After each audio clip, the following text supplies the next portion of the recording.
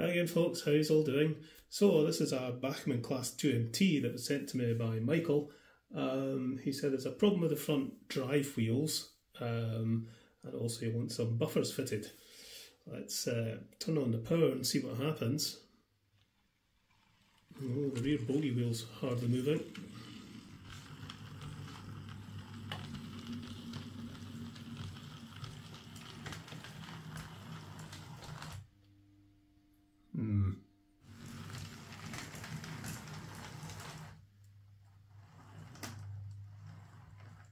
Yeah, there definitely seems to be some drivetrain issues there, and there's a problem with that rear bogie.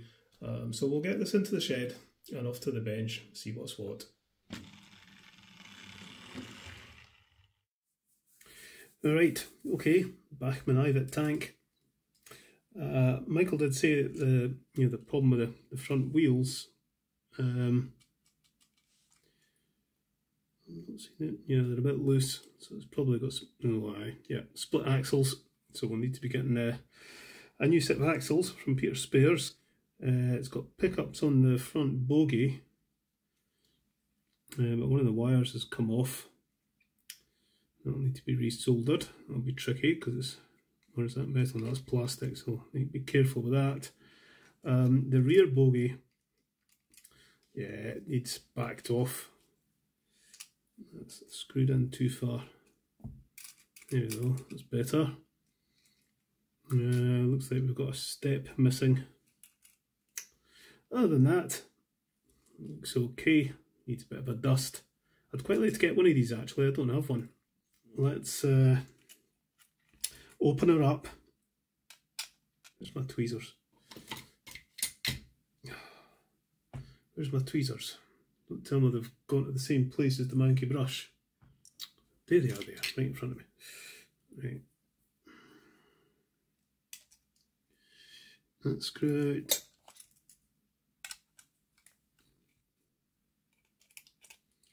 That screw out. Is there one at the front? Don't see one. There we go. So yeah, the usual Bachmann split chassis business,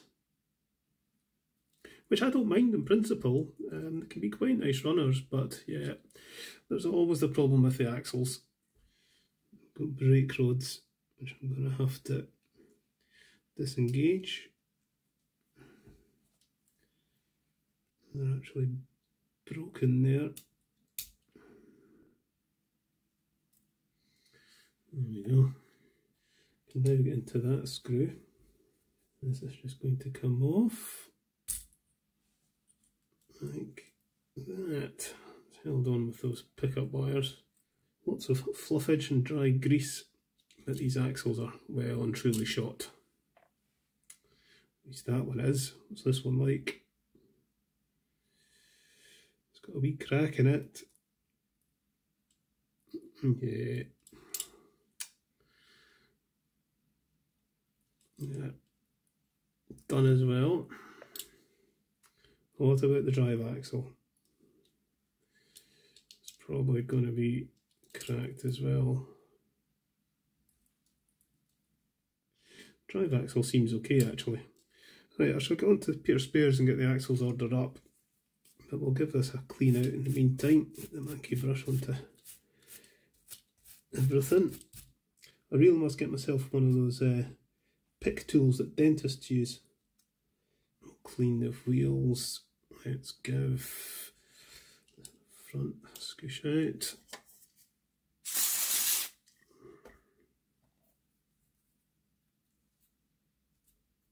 To be honest, this would benefit from a complete strip down and clean up and rebuild, but I don't like doing it to these old Bachmann models. Taking the valve gear apart, it's a risky business. The plastic parts there can break very easily. It's these cranks in the middle on the drive wheels there don't come apart very easily. There's a horrible little spring washer that never ever goes back quite the way it was. So I don't like taking them apart if I can help it. But I think it'll be fine. We'll give it a clean up, some fresh lubrication, get those wires soldered up on the front pickup there, and it'll be fine. Right, I shall get the axles ordered up and get back to this when they arrive. Okay, so a few days later, I've got my replacement axles from Peter Spares. They actually came a few days ago. I haven't been able to do any work on this, or at least not do any work on video, because I've had the builders in and all sorts of noise and carry on going on. So they're coming back next week, but this is Sunday, so I've got peace and quiet to do this. So we'll pop these on, we'll get this wire soldered up and pop this back together, get some couplings on it, and it should be good to go.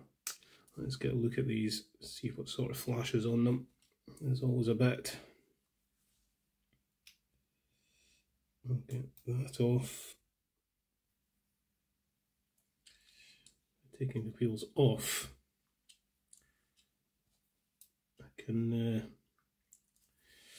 pop them in the vise and squeeze them together gently. If you squeeze them too close together,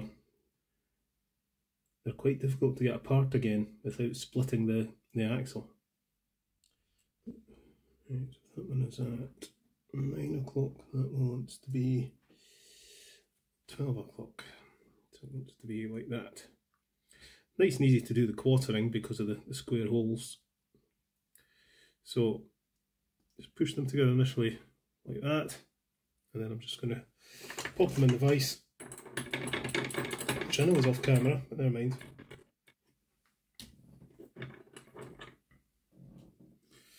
So there we are, that's them squeezed together, and they're exactly 14.1.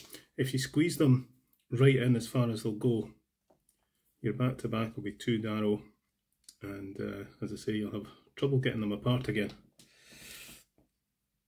So that will pop in there. That. I'll take the front wheels off. I'm looking at this drive axle again, and yeah, it is starting to split. So I think we will replace it.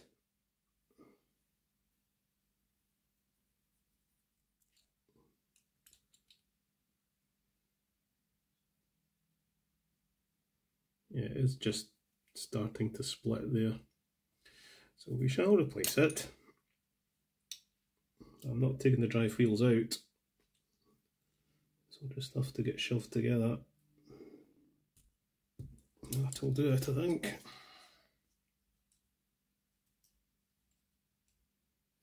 Nope, it's too far. See, this is the trouble when you don't do it in a vise. But hopefully we can just pull it out a wee bit. That'll do me. I'm just checking the axles on the front and back bogies, and they're split as well. But that doesn't matter too much, as long as the back-to-back's okay, which it sort of is. Just get some super glue onto the cracks on the axles of the front and rear bogies, just to stabilise them a bit. Right, can we get this soldered? Probably best to take the pickup off and then solder it on.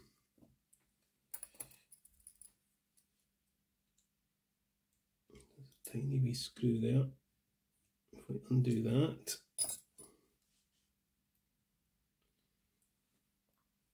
so with the pickup out the way, you can lift out the little contact that the solder goes onto.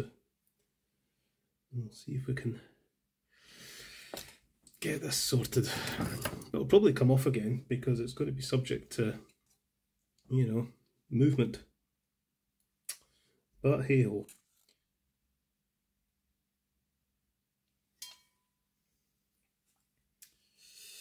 Is that on? Appears to be.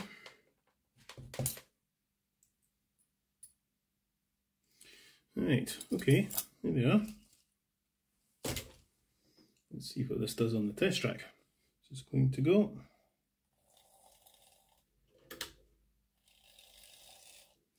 fine. We'll get a bit of grease on the worm gear.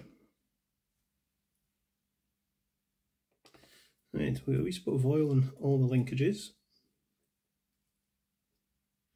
And then we'll fit some sort of couplings. I'm not sure what these had originally, but there is holes for them. So I'm going to back that front bogey screw off a wee bit. It's better. I think mainline ones will fit actually. Yeah, I think that kind of fits. Just got to trim one side of it down a bit. That'll fit on there. Like so. Right, before I fit the body, we'll get the dusty brush onto it, give it a clean up.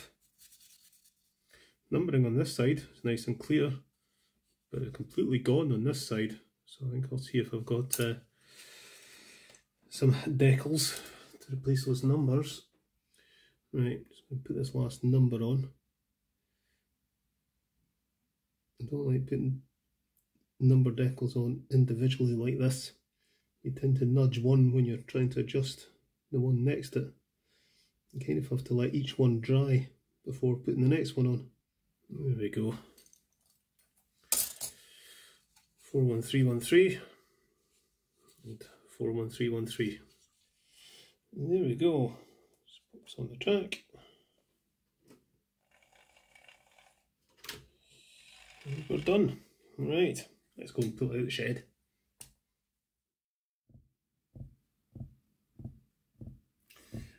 Yeah, so much for that. So what's happened here? I'm going to cut a long story short, otherwise this would have been a 4-part series I think. What happened was, when I ran it on the layout, it was lurching pretty badly, but only when it was going forwards. In reverse it ran absolutely perfectly. So I had a wee fiddle with it, but decided that the most likely cause was a worn intermediate gear. That's the gear between the drive gear and the worm gear. To get to that, I got to completely dismantle the model, and in the process of doing so, this little plastic part, which should look like that, just disintegrated. It holds in the valve gear into the side of the chassis, so it should just plug in like so, and just when I was prizing it out, it just fell apart. So a bit of a disaster. Fortunately, Bachmann have spares, so I've been able to replace it, and I also ordered a replacement intermediate gear while I was at it. But I've had to wait for Bachmann to deliver these, and for me to have a quiet enough house to continue the video. So this is taking a bit of time to get this this particular job done. But this is why I don't like taking Bachmann split chassis models apart unless it's absolutely necessary. The valve gears tend to be very delicate and easily broken. Mainline models are even worse, but at least with Bachmann ones you can get spare parts most of the time. But it's why I stopped working on mainline models, because it's just not worth it. So anyway, hopefully once I get this back together with the new intermediate gear and little part for the valve gear, that'll solve the lurching. I think this model's got a pretty high mileage, and I think the original gear is just worn.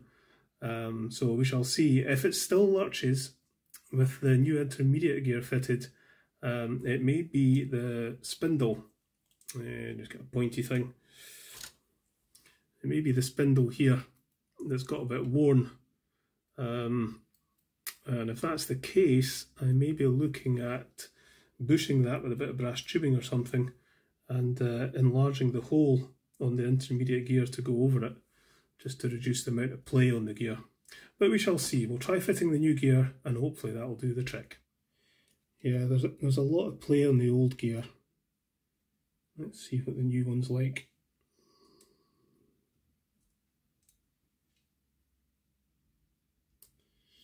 There's still a bit of play on it, but hopefully it'll be a bit better.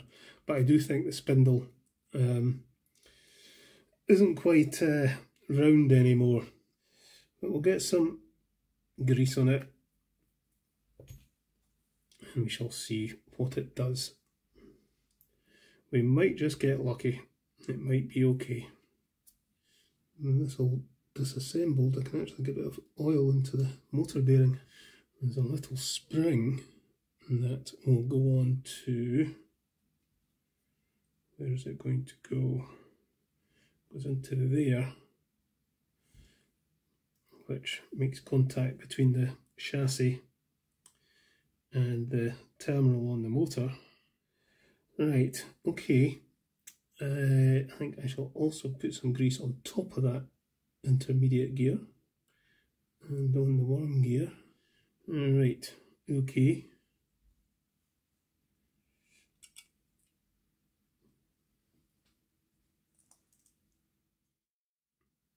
Okay, so fast forwarding a bit, didn't want to make this too long a video. Got this back together, spent quite a bit of time fiddling around with the valve gear, trying to get it all back in place. I really don't like working on these Bachmann valve gears, not because of the complexity, it's just that they're so delicate and easily broken. But let's stick this on the test track. Now, it wasn't lurching on the test track before, it was only when I got it onto the layout that I could see it lurching. So this isn't really going to test much, but at least tells me that it works.